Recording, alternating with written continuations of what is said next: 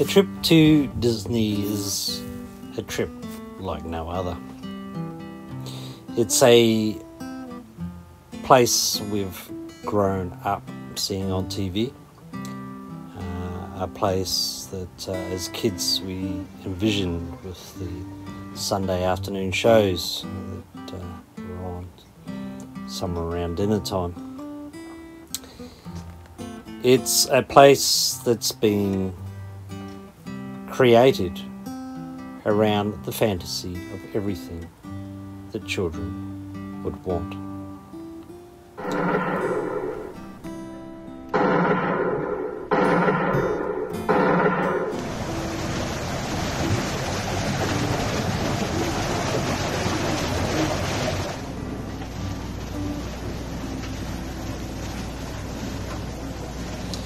And if we'd only had the opportunity when our children were younger, we certainly would have liked to take them there.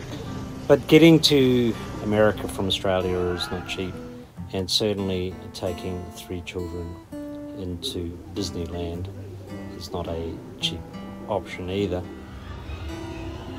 So it became a matter of taking up this marvellous opportunity between just me and my darling wife, Cindy.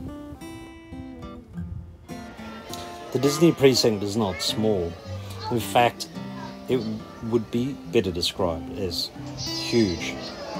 And you've got a choice of several kingdoms to go and see.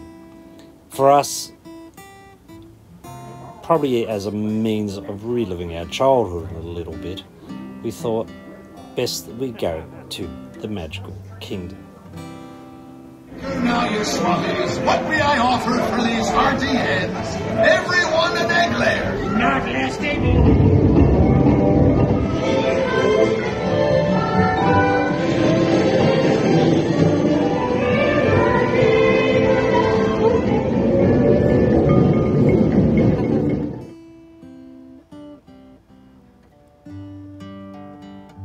The Magical Kingdom offers pretty well everything you expect it would have, and probably quite a bit more. I think my wife clocked up something in the vicinity of 25,000 steps over the day. We got there as early as possible so to not miss out on anything, and the lines were substantial during the day, but as the evening came on we found it easier and easier to get on a ride or an event without too much trouble.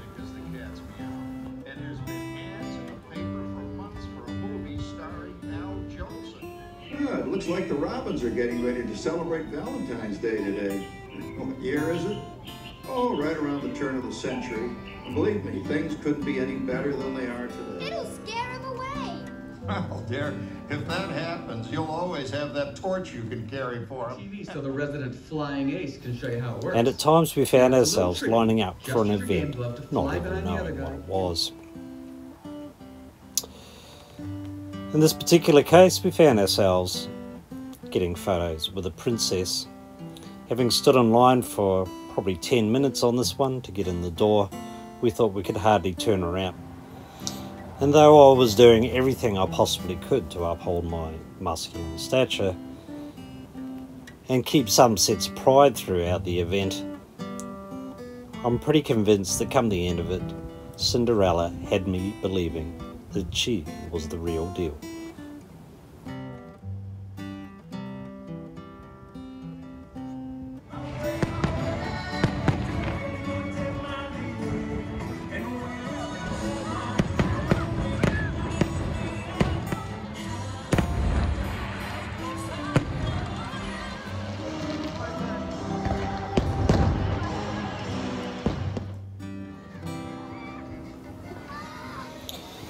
This commemorated 50 years of Disney World in Orlando, and come nightfall, when it was dark enough to really appreciate the cinematics, they put on this somewhat startling fireworks display. The fireworks went for so long that we actually decided to go and find something else to do while it was going off.